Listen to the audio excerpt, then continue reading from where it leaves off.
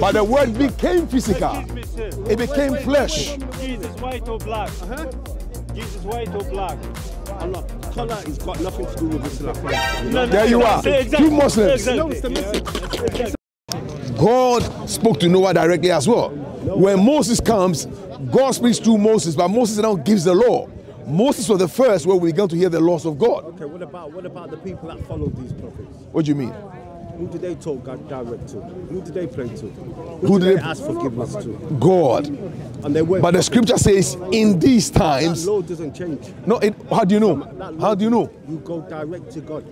You don't need a middleman. You know. So what is a middleman for? Let me ask you a question. Why do we say middleman if there is no need? Because there is a need for a middleman. We call him a mediator. Jesus Christ is the mediator. He's the middleman. Did Jesus need a mediator? How can he need a mediator? He spoke directly to God. He was sent from God. He communicated directly with God. He spoke directly to God. Yes. So he's not God. And God spoke through him as a man. You see, this is an issue that exactly to your mind is confusing because in your mind it's confusing. But you need to understand that you're a spirit. You have a soul, you live in a body. There are dimensions on which you communicate with God. I'm just going by what you just said. Yeah, but I'm saying to you, so you said to me, clarify. You need to say, clarify what you said. You said Jesus spoke direct to... As a man, he spoke to God. What was he then? As a man, he spoke to God. What was he before then? What do you mean? What was Jesus before? He is God and he was God. You said as, that's implying something else. You see, you don't understand the roles Jesus played. Jesus played the role as man, son of God. Did Jesus ever pray?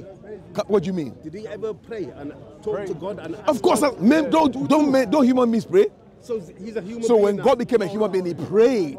See, in your mind, you're confused. To himself. Islam, you are confused. You see, you're confused. God prayed to himself. You see, you need a revelation. Okay. You need a revelation that when God became a man, the Son of God prayed to the Father. Can God become a man? God became a man in the person of Jesus Christ.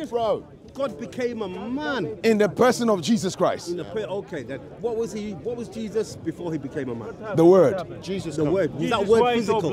Wait. I like what you said. The Word was spiritual, not physical. But the Word became physical.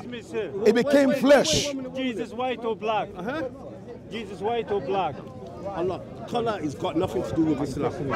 There you are. Two Muslims. No, it's the message. Let's talk. I'm listening to you. No, listen. Why don't you just stay out?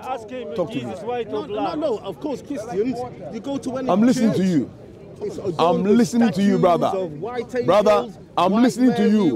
We mention mediator. Jesus Christ is a mediator. We mention man. God became a man in the person of Jesus Christ. The Word became flesh. Okay, so what does Jesus mean?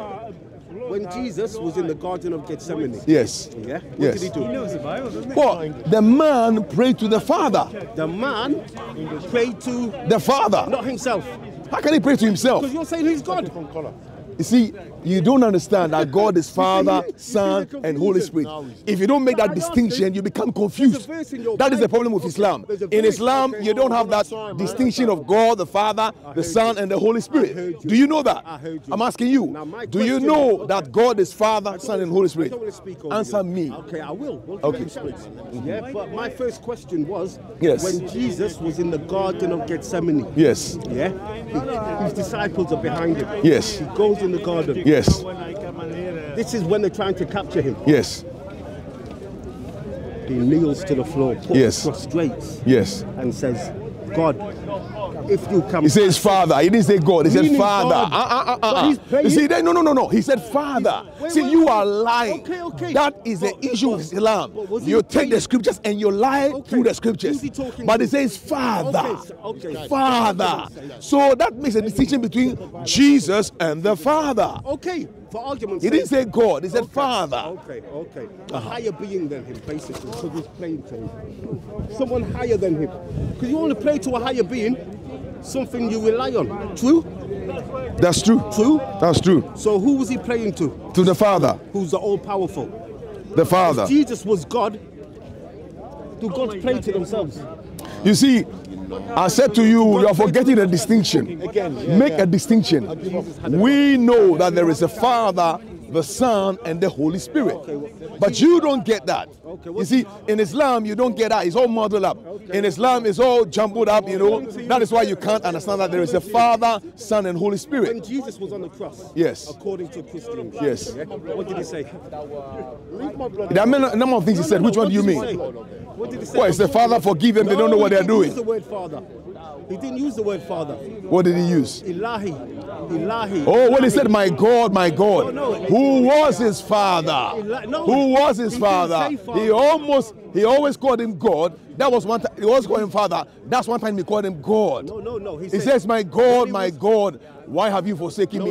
Do you know what it means? No. Do you know what it means? In your Bible, it says, Ilahi. My God. Because Jesus didn't speak English. Yeah, but I'm saying, but it doesn't matter. What does it mean? What does it mean? What does Eli mean? Eli, what does it mean? He's running. What does it mean? My God. My God, why have you forsaken me, the man Jesus? Who's he talking to? The Father. Who's a higher being, all powerful. Why do you say higher being? He's asking for help. You see, you need understanding.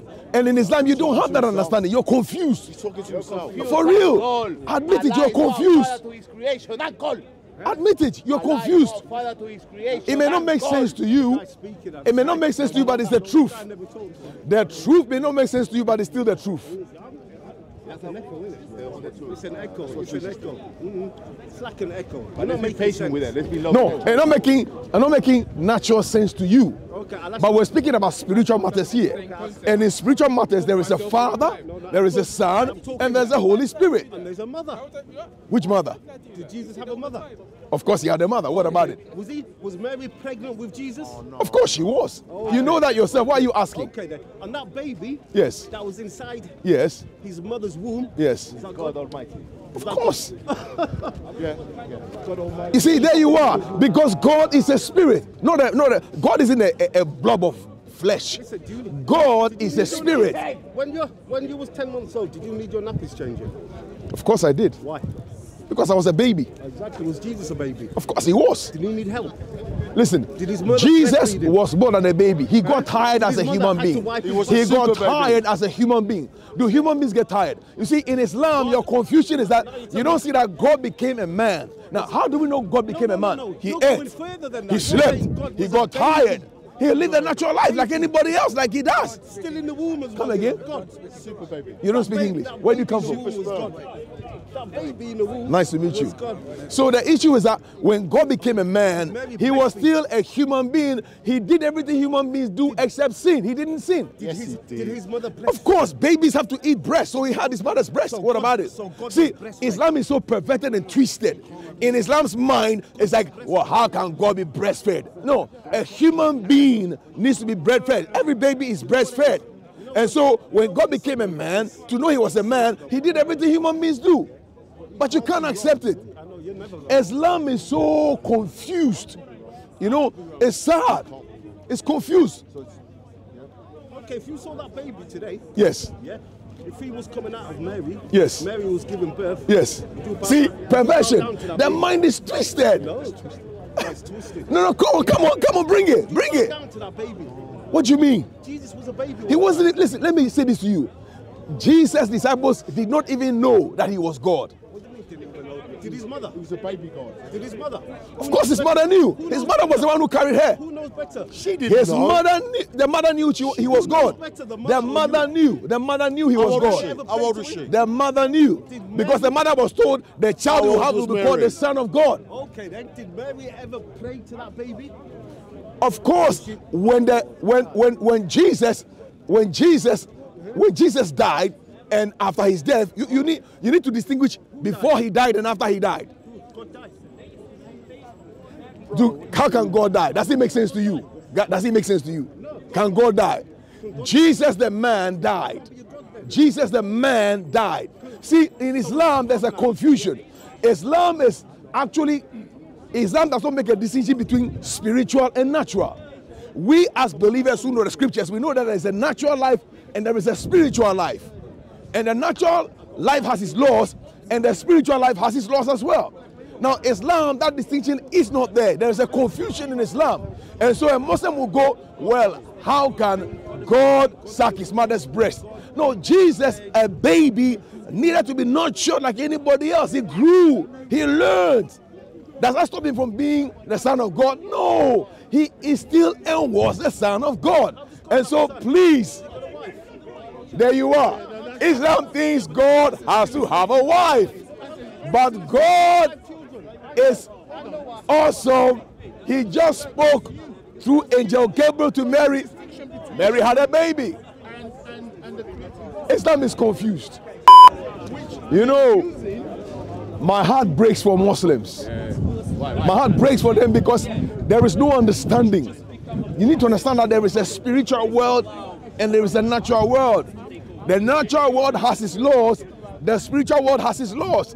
And as human beings, we are trying to marry the two together. We call it revelation. That means God makes you understand the spiritual world naturally.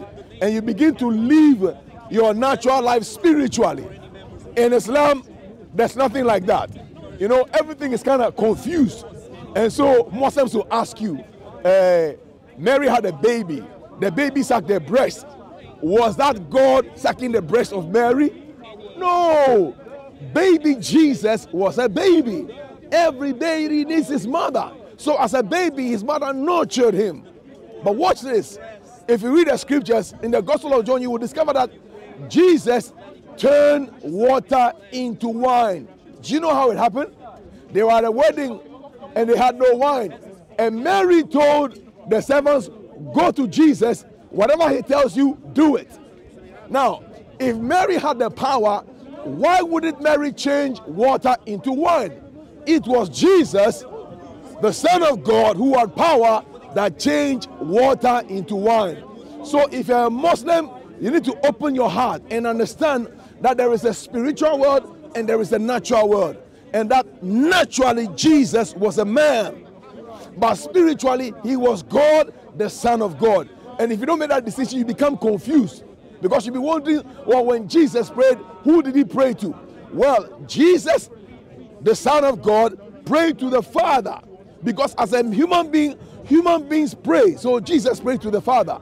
And please, it takes revelation. The scriptures are there. But without revelation, there'll be no understanding. And the Holy Spirit, who is also God, is there to open up and explain the scriptures to you so you can have a better understanding. And so, Muslims, God bless you.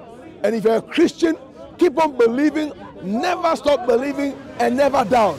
Jesus Christ is the Son of a living God and is God too. But we know that God is Father, Son, and Holy Spirit. Revelation brings understanding. God bless you.